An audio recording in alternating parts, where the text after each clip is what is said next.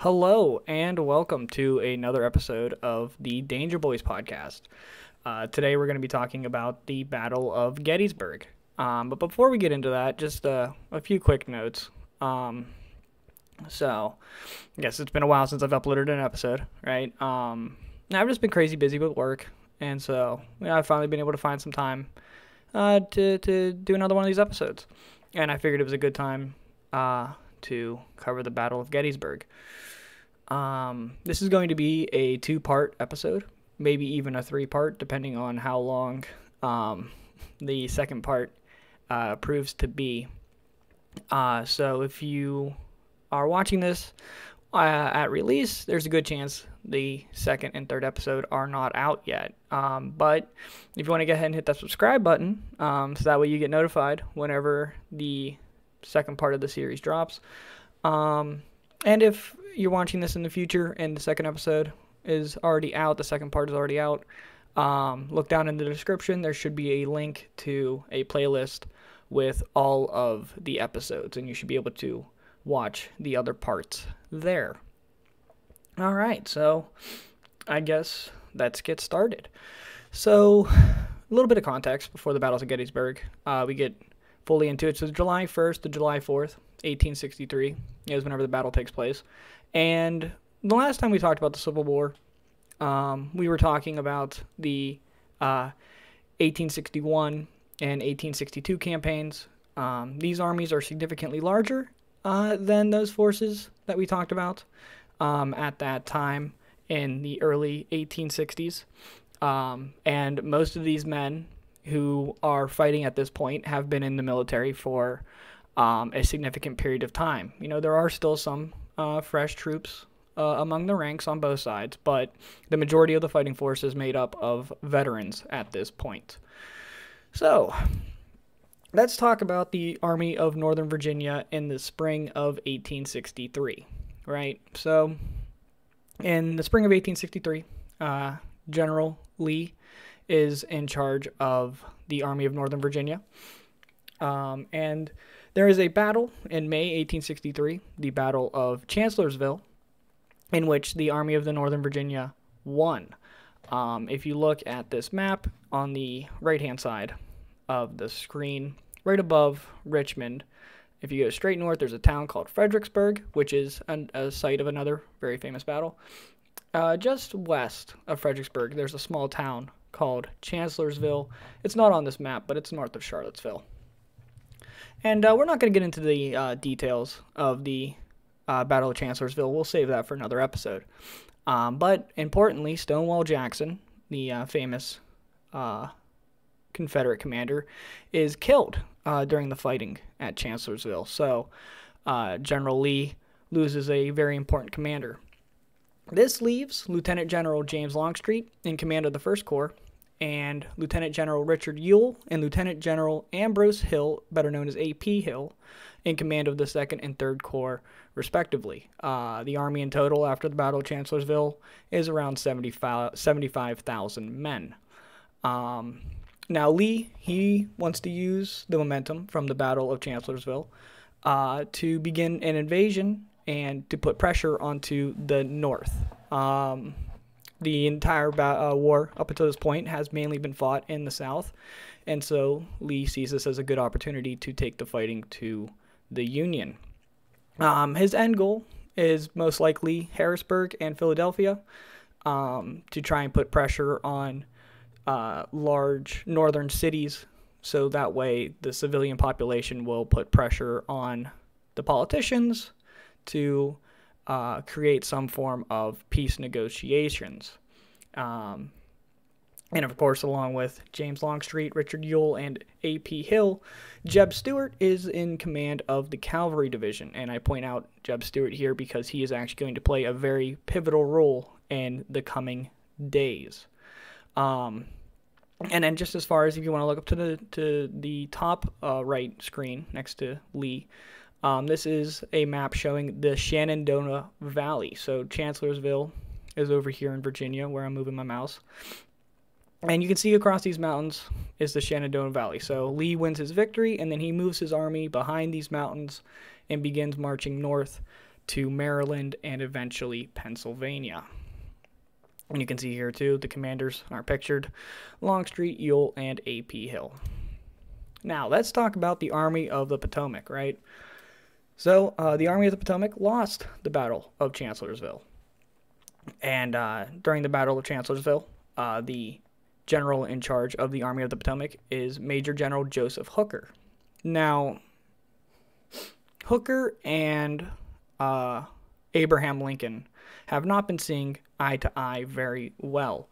And so Lincoln is almost looking for an excuse to replace Hooker. Hooker is liked by the men. You know, his men like him, but Abraham Lincoln does not. So, after the Battle of Chancellorsville, and Lee begins moving north through the Shenandoah Valley, if you look to the right, top right, you'll see another map. And there's a lot of lines. It's very confusing, but the important thing to remember is that on the left side, on the west side, towards West Virginia, is Lee, and he is moving north with his divisions. And then to the east of that, closer to Washington, D.C., is Hooker. He is moving north following Lee. And they are getting into some minor skirmishes. Not any huge battles, but, 5,000, 10,000 men meeting, crossing paths, shooting it out for an afternoon, and then continuing to move north. Now, Hooker's army is larger than Lee's, and there's also more corps. Whereas Lee has 3 corps commanders, plus General Jeb Stuart, Hooker has 8 corps and has over 100,000 men, so about 25,000 more men than Lee does.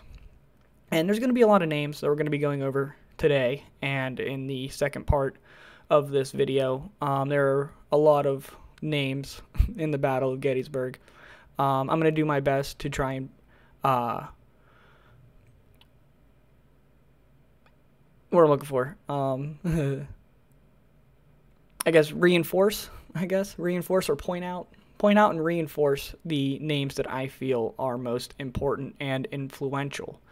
But we're going to go real quickly through here all the corps commanders just to give us some idea of who's out there, and some of these names may be familiar and maybe not. So the first corps, Major General John F. Reynolds. The second corps, Major General Winfield Scott Hancock. The third corps, Major General Dan Sickles. The fifth corps, who is at the Battle of Chancellorsville, led by Major General George Meade. George Sykes actually replaces Meade on June 28th, whenever Meade is made commander of the Army of the Potomac and Joseph Hooker is relieved. The 6th Corps is led by Major General John Sedgwick. The 11th Corps, Major General Oliver Hodis Howard. The 12th Corps, Major General Henry Slocum. And a cavalry corps is led by Major General Alfred Pleasanton, and Artillery Brigade General Henry Jackson commands the artillery. Now, again, this map up on the top right next to Hooker, there's a lot of lines and there's a lot of different information going on, but an important thing to look at is that above Washington, D.C., there's this little red line, this little red dashed line that goes all the way up the eastern seaboard, all the way up into eventually Harrisburg here at the north, a little south of Harrisburg. This is Jeb Stuart. Now, Jeb Stuart, like I said, is the commander of Lee's cavalry. And we're going to get into why Jeb Stuart being on the wrong side of the army is going to be very, very important. So, Jeb Stuart's fatal mistake, right? So, leading up to the Battle of Gettysburg, like I said, Lee is moving his brigades north. A.P. Hill, Longstreet, Ewell. They are moving north up to Chambersburg and into the Cumberland Valley. Well, while they're moving north, Union General David M. Gregg's cavalry under Major General Alfred, right? So Alfred is the main commander that oversees all the cavalry, and David Gregg's divisions under him engage with 2 of Stuart's brigades in East Uppersville, Virginia, on June 21st, 1863. Both sides end up trying to outflank the other. They're trying to get around each other's flanks, right? That's how you win a battle in the Civil War, is by outflanking your enemy. But being as they're both cavalry, they both move very quickly. No one really gets an advantage. Stuart retreats to higher ground outside of the town called Ashby's Gap. And then Gregg, at the end of the day, disengages Stuart and begins to move north following Hooker's army, soon to be General Meade's army.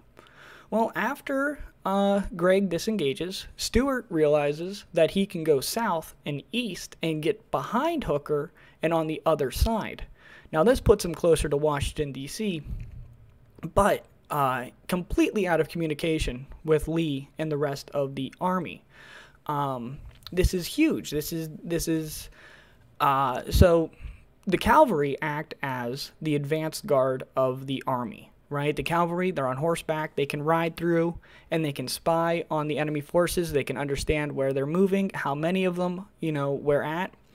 Without Jeb Stuart, General Lee ends up being relatively blind going into the days leading up to and the first few battles of Gettysburg. Gettysburg is actually a collection of multiple battles, and so the beginning of the fight, Jeb Stuart was not there, and Lee did not know who he was facing at the time.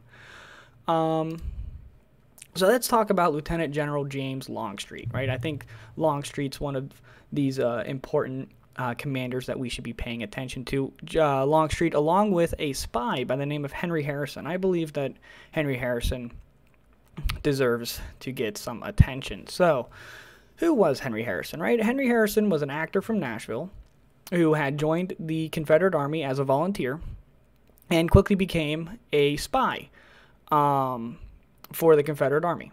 And in 1863, he met Longstreet during the Battle of Suffolk, and Longstreet liked him, took a liking to him, and Henry began spying for Longstreet. Right, he would bring information to Longstreet or Longstreet's men, and he quickly gained a reputation for having accurate information.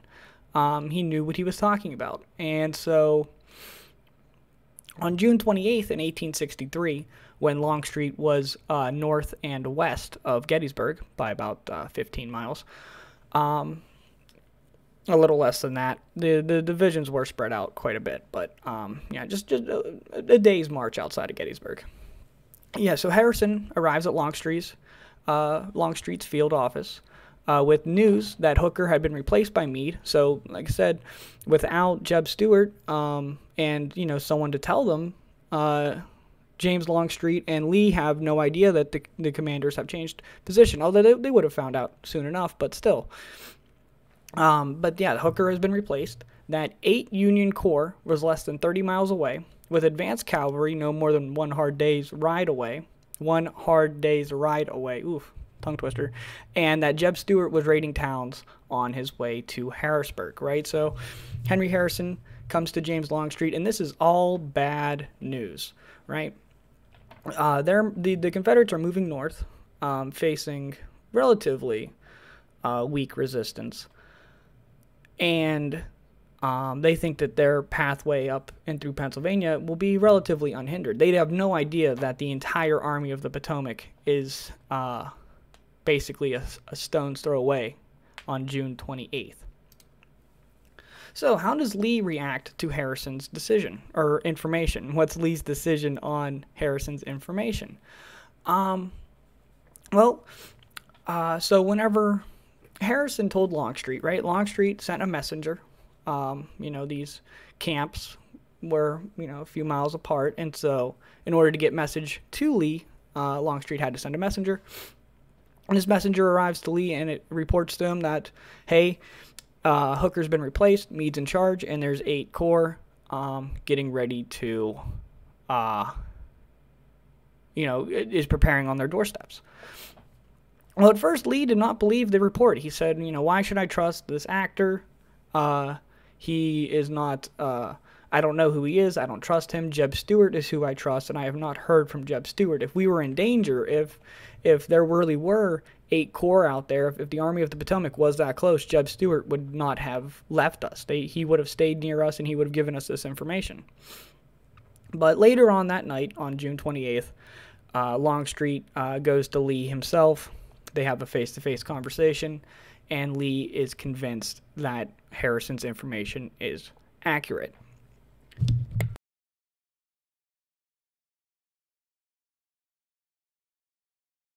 Oh, man. Just had a coughing fit. I apologize for that.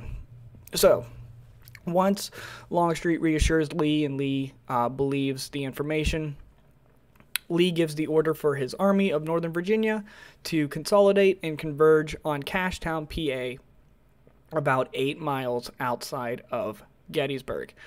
Now, if you look down here at this map in the bottom right corner, you can see Gettysburg out here in the middle, and Cashtown slightly to the west of that. That is where Lee is converging. And Lee does not plan on arriving in Gettysburg. He does not plan an assault in Gettysburg. He does not know the land, being from Virginia and not growing up in the area. He does not know the land. He does not expect a fight. He doesn't turn down the fight. But he would have rather choose to fight on a different day or perhaps a different battlefield. But the roads in the area pretty much all led to Gettysburg. So if you were traveling down a road in this part of Pennsylvania, eventually you were going to reach Gettysburg, and that's actually what happened. That's how these two armies collided, almost by chance. So we're going to talk about John Buford on July 1st. This is the first battle, the first contact of the Battle of Gettysburg. So to the north and to the west of the town of Gettysburg stands 3 ridges, right? These ridges are called Her Ridge, McPherson Ridge, and Seminary Ridge. Now, Gettysburg, being where it's located at in the foothills of the Appalachian Mountains, it's a very hilly landscape. And Buford knows this. Buford knows that this is very hilly landscape, and the most important place to hold is the hills, right? If you want to win a battle, the high ground is very, very important. And so behind Buford are 3 bigger hills, the Cemetery Hill, Cemetery Ridge, and Culp's Hill.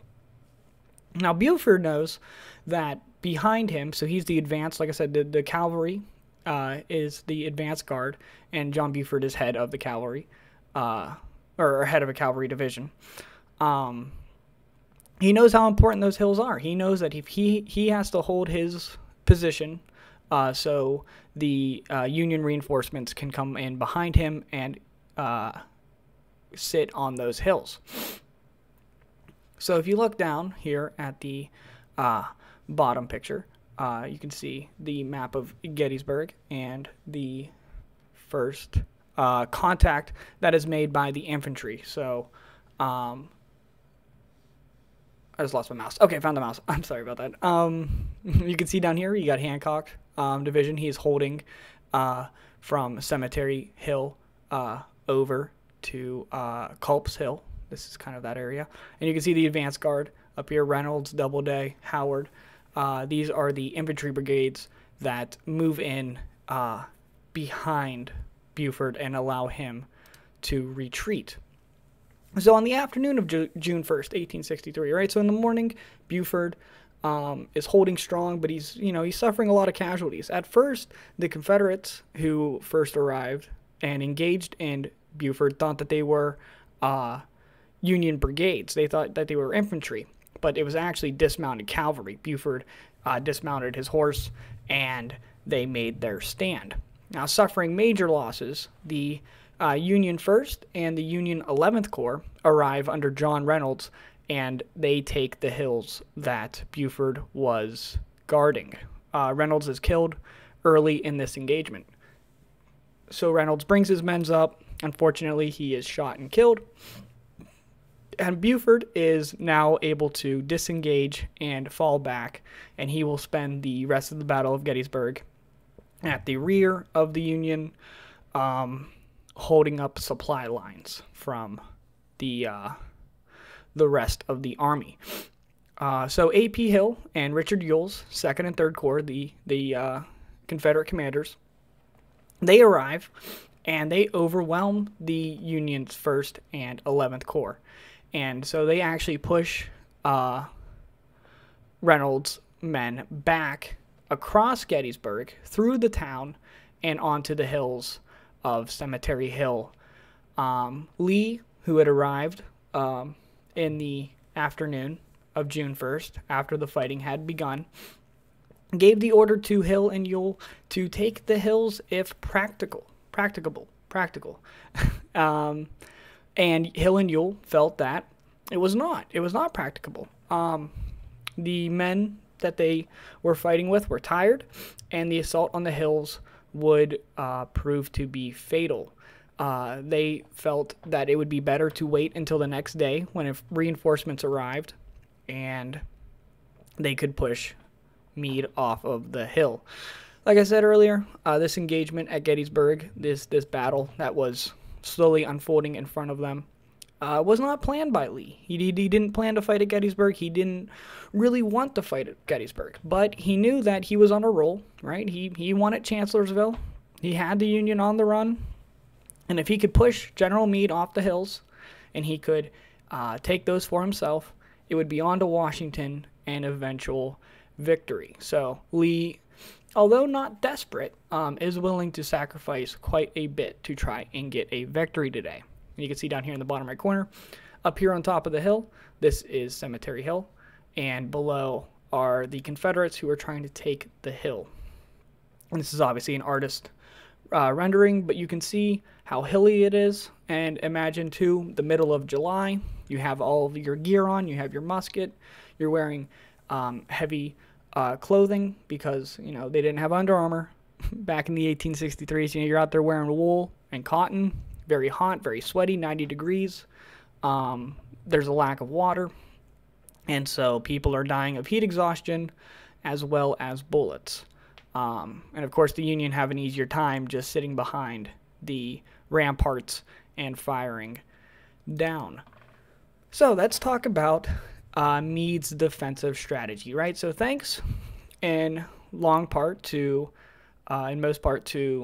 Buford and his cavalry and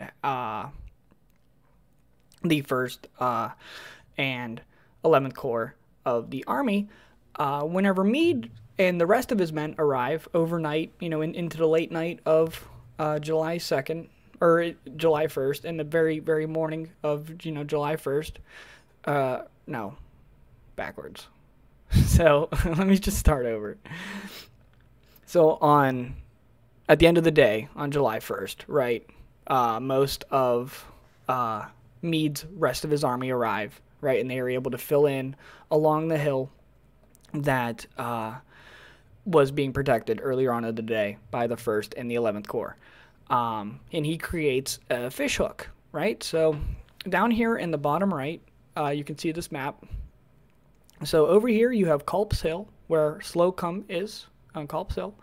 And then Howard and Newton and Hancock hold along Cemetery Ridge, or Cemetery Hill. Cemetery Ridge is out here. Cemetery Ridge Hill over here. And then all the way down through Sickles to a place called Little Round Top. So that's the Union defense, right? We're going to create this fish hook, right, where you come down and you hook around, and this will be strong. We'll use the high ground to our advantage, and we will repel the Confederates. Well, Lee's offensive plan is to have a 3-part attack. First, he wants Ewell to engage with Slocum on the right side, and this will draw the attention away from Longstreet, who will be attacking the left flank. And then A.P. Hill will assault the middle whenever Longstreet fires his first shot. So the idea from Lee is that Meade has the strong defensive position. We are going to probe at all sides of it at different times, and as Meade moves his men to reinforce different weak spots, we will be able to take advantage of that, overwhelm the Union from the flank, and rout them. Well, it's a great idea on paper. However, as we will see, there are some not only flaws, but the determination of the Union to not give up their land makes all of the difference.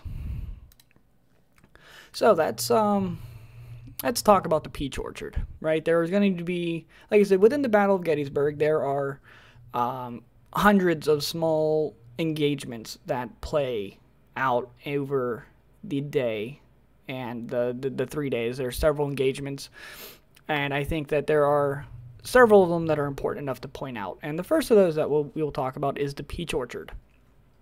So, 3rd Corps Commander Daniel Sickles, right? So we'll go back to here so you can see on this map in the bottom right corner that Sickles is down here next to Hancock, and you can see his line is moving forward. That should not be, right? This line should be straight from Howard, Newton to Hancock all the way down in a straight line, but Sickles moves forward. Why is that? Well, in front of him in his position that he is currently standing in, he sees 3 hills that are bigger than the hill that he is on, and he says, okay, well, I have artillery, I have cannons, and cannons should be on the highest hill possible. I'm going to go and move forward and take those hills. So, Sickles orders the 3rd Michigan, the 68th Pennsylvania, and the 141st Pennsylvania to advance into the peach orchard and to take the high ground. Now, just as Sickles was getting into position, Longstreet launched his attack, right? A.P. Hill is witnessing Longstreet's attack, and he begins his as well. So at first, Longstreet is surprised to find Dan Sickles this far advanced, and Sickles fires into Longstreet's flank, right? As he's climbing up the hill, Longstreet is, he gets surprised and is fired upon by Sickles. However, Longstreet quickly understands what's happening and sees the position as what it was, which was weak, because again, Sickles had left the line exposed behind him. If Longstreet can get around Sickles, he can force the brigade or the men to surrender, and then continue on breaking the Union line. So Longstreet moves his flank around, moves his lines, readjusts, and soon outflanks Sickles.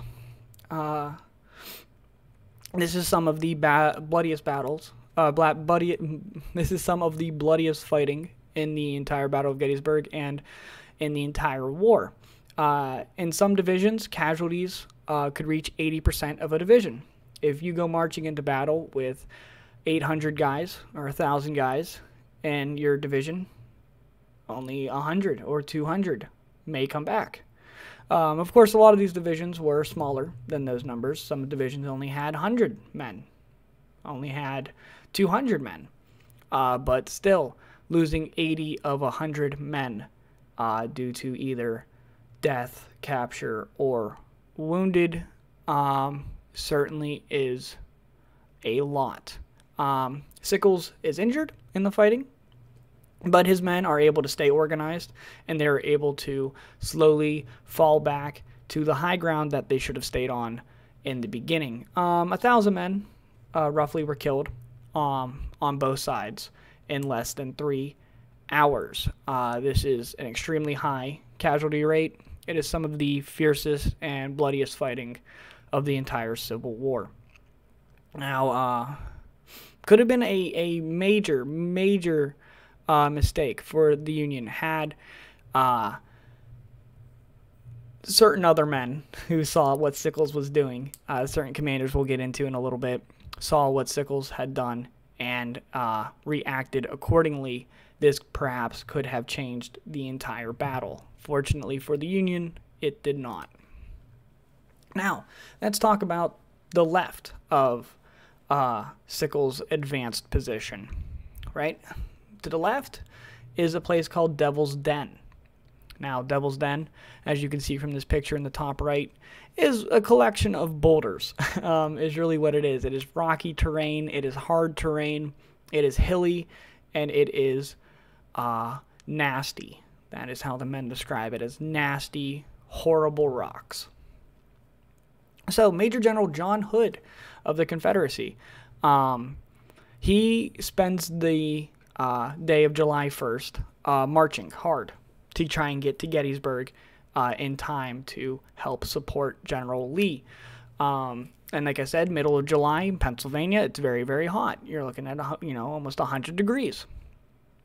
So these men are marching all day, and they arrive in the morning and afternoon at a place called Devil's Den. Now, like I said, Devil's Den is a collection of boulders. It's very difficult ground. It's very hard ground. It is not where people want to be fighting, especially after a hard day's march. General John Hood orders a 20-minute bombardment to try to dislodge some Unions from their position. However, after that bombardment was launched, the Confederates marched 3,100 men across the field and towards the rocks. Now, in the defensive position, holding the rocks, are 2,400 Union men under Brigadier General John Hobart Ward. Now, these 3,000 rebels were made up mostly of Alabamians and Texans. The Alabamians and Texans actually stormed the rocks, and they won. They won the rocks for a short period of time, while the Union fought to reclaim the rocks, and they eventually did.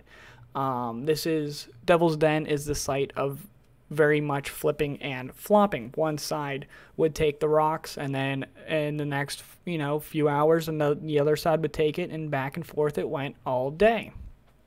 Eventually, though, the Union line was reinforced, and the Federals were pushed back. And again, we're looking at about 1,800 casualties for both sides. And again, in total, 2,400 on the Union side and 3,100 on the rebel side. These are significant casualties. These are not small numbers by any point of the imagination. And this is, like I said at the very beginning, partly to do with the time frame, 1863. These men are not green. They are not the weak and the cowardly, and those who would not stand and fight have either fled already or are dead.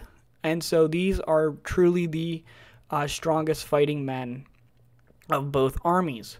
And so losing 20, 30, or 40% of your men, these men do not break. They continue to stand there and fight, suffering more casualties, but winning the day in the end. That's why these battles are so bloody, and why the casualty rates are so high. Not to mention, not all those casualties are, like I said, are from gunfire.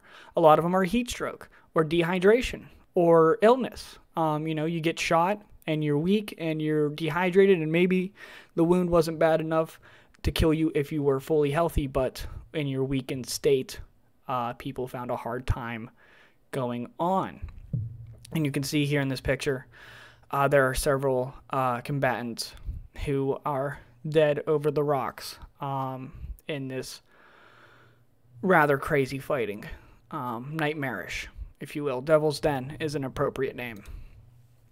Okay, so now I know we talked a lot about it. Let's just do a quick overview of the map that we're looking at of the situation. So you can see here with Ward. Ward took over after Sickles was killed. So you can see this advanced position over here in Devil's Den. You can see, like I said, throughout the day, this line was pushed back and forth, back and forth, back and forth. And so over here is the Peach Orchard, and then Devil's Den, and then over here is Little Round Top. So again, the line, the Union line should go from all the way up here on the left side, down through, straight line all the way to Little Round Top. This should all be one continuous line, but Sickles moving forward severely hinders that. And then we can see down here, this is where we'll be going next, Little Round Top, Vincent, and you can see here the 20th ME, 20th Maine. We'll be talking about them here. So, in the afternoon, right, or the day, I guess, of July 2nd, shortly after the fighting starts at Devil's Den and uh, the Peach Orchard, Colonel Strong Vincent of the 3rd Brigade has about 3,000 men, and he hears news, right? The news is being spread around by the Union commanders. Sickles has left his position, and reinforcements need to be brought up to hold the line.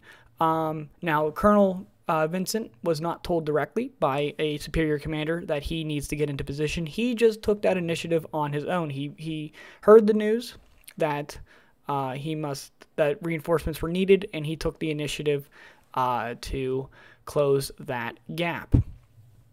And the Little Round Top was the left flank of the fishhook. It was the far left reaching flank of the fishhook, and so very important that it be held. Now, the 20th Maine, like we just touched on, I just showed you a picture of where they were located on the far left flank. They were the last line of defense from the Confederates getting around the flank. Joshua Chamberlain is told that he must hold to the last, right? The last men, you must not retreat. So with 385 men who have been running low on ammunition, right? They're not very well stocked. They hold the ground of Little Round Top as the Confederate 4th, 15th, and 47th Alabama under Brigadier General Evander M. Law march through the woods up into Vincent's position, right? Strong Vincent has his line. We'll go back here for a second. Vincent has his entire line here. And you can see the 15th, the 47th, the 4th Alabama, and there are some Texas brigades as well, are going to be pushing up the hill. So, like I said, running low on ammunition. For 90 minutes, the 20th Maine and the 83rd Pennsylvania refused 2 charges that came up the hill from the Confederates. The Confederates would get together, right? They would group up, and then they would run up the hill, and the 20th Maine and the 83rd Pennsylvania would shoot down the hill into them, and the Confederates would retreat a bit, reorganize, and push back up the hill. However, after 90 minutes of this, Chamberlain knows that he is running out of ammo. He has no more ammo to shoot. Many of his men, you're going around to each of your fallen comrades and you're trying to get every scrap of ammo that you can find. Some people resort to using rocks, small pebbles they'll put inside of their gun to try and launch something at the enemy. So, knowing that his men are almost out of ammo, Chamberlain gives the orders to engage their bayonets, right? To equip bayonets. And so Chamberlain moves his army. He moves, not his army, his men. He moves his line. He readjusts. He brings out his left flank, which was pushed back. He had the left flank fall back a bit as they were facing pressure. He then brought them forward, and in a giant swinging maneuver, orders his men to go down the hill and meet the Confederates as they were coming up. As the Confederates began their 3rd assault, or 4th assault, depending on who you read historically. Different accounts exist of the day. But after a few assaults, Chamberlain gives the orders to charge down the hill. And so the 20th Maine and the 83rd Pennsylvania do. And several of Colonel Vincent's men, who upon seeing Chamberlain running down the hill, decided that they should join as well. And soon most of Strong's army most of his 3,000 men were running down this hill, bayonets at the ready, and winning the day, forcing the Confederates to retreat for the last time on Little Round Top. And so, like I said, they disperse. They run down the hill. They disperse the men. They capture those who were too weak to run away, or perhaps were just tired of fighting. And as they were Being led back, the POWs from the Confederate, the muskets were empty. The Union soldiers had no ammo. That's why they had to put on the bayonets. And so the Confederate soldiers, although they were beaten and probably would not have fought back anyways, could have, in theory, at least escaped because they would not be shot in the back because, again, no ammo. In 1893, for his courage on the battlefield, Chamberlain received a Medal of Honor. Now, as far as historical debate, as far as how important the Battle of Little Round Top is to the overall Battle of Gettysburg, that's debatable. It is, because despite Chamberlain receiving the orders that he could not retreat, he had more help than he initially seemed. Not initially, when the skirmishing and then the fighting first began at the beginning of the day, there was no reinforcement. But as the day went on and we went later into the afternoon, more men did arrive from the Union side, and Chamberlain was able to be reinforced, and the position was strengthened. However, at the time, during the battle, it was seen as very, very important. And so I think having that context helps us understand the battle a little better. And we'll talk about the losses. So the Union, right, they had a strong position. They were on top of the hill, and they had rocks, and they had, different types of defensive positioning. They only lose 565 of the 3,000 men that went into battle on that day. The Confederates, on the other hand, lose close to 1,200 of its original 4,864 men. So, the Confederate having almost 2,000 more men than the Union, lose about 500 more. And that's, of course, like I said, running up the hill, being tired, being exhausted from all the marching, is not easy. So here we are again, and we're gonna reiterate this map one more time, just so that way we fully understand what's going on here. So again, Little Round Top is over here, and you can see this is what I was talking about. Weed was coming in and reinforcing Vincent and the line as it was weakened due to Sickles' forward push. So he was being reinforced. He just didn't know it at the time. And you can see here the Texas and Alabama brigades up the hill. Now there's a thing here called Round Top, Big Round Top, as it's known. Now this hill is trees and rocks, and it is not practicable to take at all. There's no real strategic advantage taking these hills, so that's why the Confederates had no desire to take those hills. There was no reason to. It was pointless. So let's talk about Culp's Hill, right? So this is on the right side of the Union now. We talked about the left flank. We're going to talk about the right. The Union right was bombarded by cannon fire from Ewell's 32 guns and A.P. Hill's 55 guns for 2 hours at an extreme range, right? Ewell and A.P.'s guns are pretty much as far back as they can be, and they are firing into Culp's Hill to very little effect due to how far away they are. And this is at first because Ewell is having the understanding with the plan that he was shown earlier from Lee, right? That AP and Ewell are going to engage, and then Longstreet's going to engage, and then, this whole idea. But Ewell is under the understanding that an actual assault is not going to happen. It's just going to be a military bombardment and an artillery bombardment, and then that will be the end of it. However, at 6 p.m., Ewell understands his orders now, finally, that he is supposed to take the hills personally, to have his infantry march up the hill and take it. So Ewell gives instructions to his men, his brigades, that we should assault the Culp's Hill at 6 p.m. Although Major General Edward Johnson and his brigade are still a mile behind Ewell, trying to catch up to the rest of the army. And this is in the evening of July 2nd. So although most of the armies had arrived and most of the total force had arrived by the morning of July 2nd, not all of them had. So Ewell assaults the hill with 3/4 of his total strength. Now, on July 1st, the Union 12th Corps was initially stationed at the Culp's Hill.